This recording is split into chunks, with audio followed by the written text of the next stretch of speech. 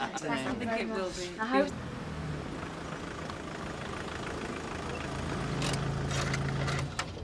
Kathy just wants to say goodbye before you leave. Oh. Okay. Shh! They're here! Oh, yeah, they're here. Surprise! Well, I caught her out. I tell you. She looks great. Yeah, I'd still like to snog her. So would I. How are you, Alice? Can everyone listen?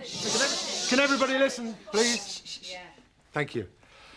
First, I'd like to wish Kathy every success with her new business venture. Yeah. Cheers.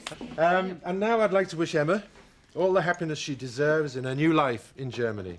I'm sure she's not going to miss mucking out or being woken by the dawn chorus. You mean Robert and Andy? Anyway, Emma, we're all going to miss you very much. And I'm going to miss you too. And what time is my plane? Well, actually, it was never cancelled. You? So who rang up? Guilty. And Jack and Sarah, this is absolutely fantastic. And thank you for everything you've done for me. Which brings me round to Robert and Andy. In spite of everything, I'm going to miss you two very much. We're going to miss you as well, aren't we, Andy? But before I go, I'd like to give you both something to remember me by. It's something that I know that you've both wanted. What?